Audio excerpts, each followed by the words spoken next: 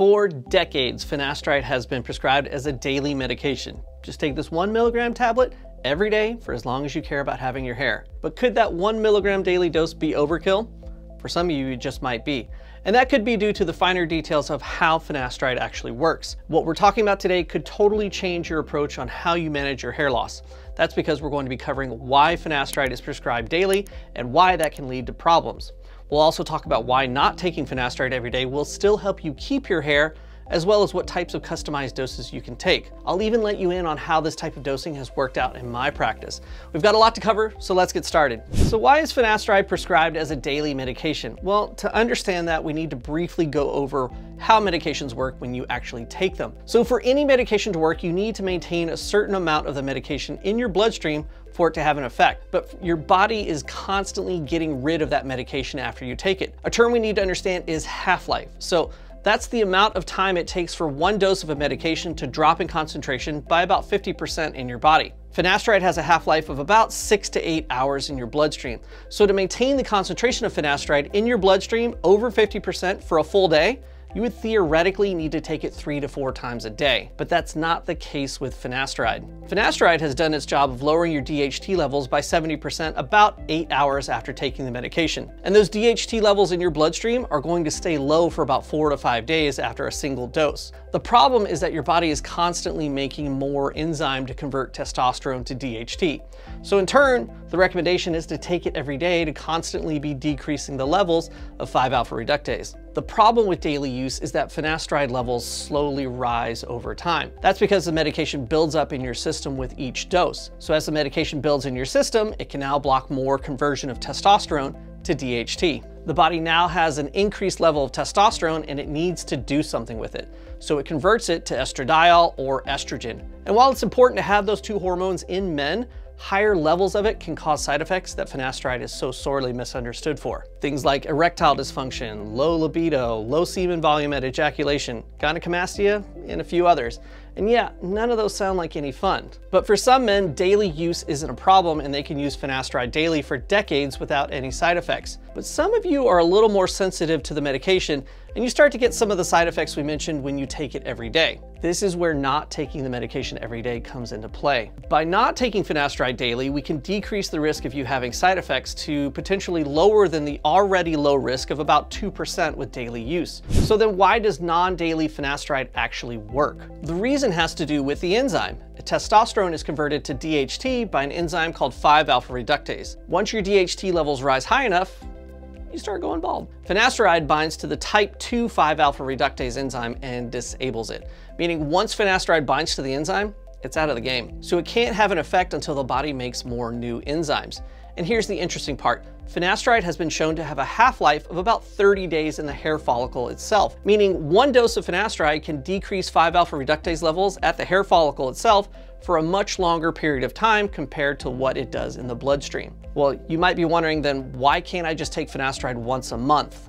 That's because your body is always making more 5-alpha reductase. In fact, it takes about 2 to 4 weeks for those 5-alpha reductase levels to get back to a normal level again. And as those levels of 5-alpha reductase rise, so does the amount of DHT being produced. Eventually, that level of DHT rises above your body's trigger point and your hair loss starts again. So with intermittent dosing, we are always pushing your DHT levels back down just below the threshold of where your hair loss starts. We're trying to balance having a good overall effect to help you keep your hair, but at the same time, hover right at that level where we don't cause any side effects. Well then, how often does someone take finasteride on an intermittent dosing schedule? For my patients, I typically will have them take 1 milligram tablet Monday, Wednesday, and Friday. Saturday and Sunday, we take a little break to allow those levels of the medication to fall off a little bit, and then we get back on schedule again on Monday.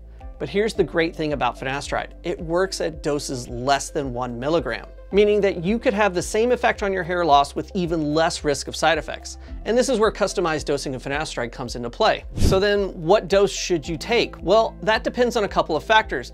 The first thing we have to consider is how small of a dose you can take and still have an effect. Finasteride for hair loss generally comes in the form of a 1 milligram tablet. That was the dose that was found to be the most effective in preserving your hair with the least amount of side effects in the studies that were done. But in those same studies, finasteride was shown to be effective in doses as small as 0.2 milligrams. The problem with the 0.2 milligram dose is that it may be effective in some people and not in others. The reason being is that it blocks less of the 5-alpha reductase enzyme compared to the 1 milligram dose. The 0.2 milligram dose was shown to block about 69% of the receptors compared to the 71% of the receptors that are blocked with the 1 milligram dose. Even though these lower doses can block near similar levels of 5-alpha reductase, the best course of action is to always block as much of the enzyme as possible. Because what we want to do is push those DHT levels down just low enough that you get to keep your hair, but also not trigger any side effects. So for some of you, you are going to be perfect for the 1 milligram dose, and some of you are going to need a lower dose. And in my practice, I really work with 0.5 milligrams and 1 milligram doses.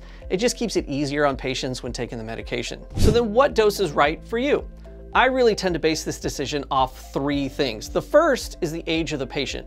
Younger patients tend to produce more 5-alpha reductase, so they are more likely to benefit from a higher dose or maybe even more frequent dosing. Older patients may not have such high levels of 5-alpha reductase in their system, so they may actually only need a smaller dose. The second factor that I consider is the rate at which the patient is losing their hair. Patients that have aggressive hair loss will benefit from higher doses to stabilize their hair loss. That higher dose gives us a better chance of success at stabilizing their hair loss because we know that more of the 5-alpha reductase enzyme is blocked when we're closer to that 1 milligram dose. That higher dose gives us a better chance of success of stabilizing their hair loss because we know that more of the 5-alpha reductase enzyme is blocked when we're closer to that 1 milligram dose. On the other hand, patients that say that their hair loss has been slowly progressing over 5 to 10 years, they likely have a 5-alpha reductase level that's just above the threshold that's causing their hair to fall out. Those patients can likely start out on a lower dose of finasteride and still see some good results. The third factor that I consider is how concerned the patient is with the risks of side effects. Patients that understand the risks of side effects are small will get started on 1 milligram dosing Monday, Wednesday, and Friday. Men that have had side effects or are super nervous about the risk of side effects, I'll have them start on 0.5 milligrams twice a week, Monday and Thursday. And we'll do this for about 4 months before we meet again to evaluate their response. So how well has this worked out in my practice? Well, I started using this dosing method for finasteride back in 2020 when we all had to spend a little extra time at home. That's when I came across a video here on YouTube itself from the Hair Loss Show with Dr. Russell Knudsen and Dr. Vikram Jayaprakash. If you don't know who those 2 guys are, where have you been? They are 2 hair transplant surgeons down in Australia, and their video made a lot of sense. So I started using it here in my practice, and the response was great. Men were much less hesitant to start treating their hair loss, and some of them actually recovered enough hair that we didn't need to do a hair transplant anymore. Have I had patients have side effects on this dosing schedule? Yeah, about maybe 1 per year out of the multitudes of men that I see every year for their hair loss. And all of those guys that had side effects, they had all their issues resolved after taking a break from the medication for a few months. After that, we found a solution to treat their hair loss that worked for them and continue the path to helping them keep their hair for a much longer period of time. The main thing to keep in mind here is that the prescribing of finasteride as a daily pill is not a hard and fast rule. Microdosing, intermittent dosing, whatever you want to call it, has the goal of finding the sweet spot for you so that you can keep your DHT levels just below the level needed to prevent hair loss and to prevent side effects. This customized dosing is the reason why it's important to meet with a doctor that specializes in treating hair loss. So that way you can get on a dose that's not just right for you, but also helps decrease the risk of side effects. After all, the goal here is to maximize the amount of hair that you get to keep over time without having to worry about how things are going to work below the belt. And speaking of maximizing the amount of hair you're going to keep over time, your hair loss treatment has been shown to be the best when it includes both finasteride and minoxidil. And to learn all about minoxidil, you can watch this video right here.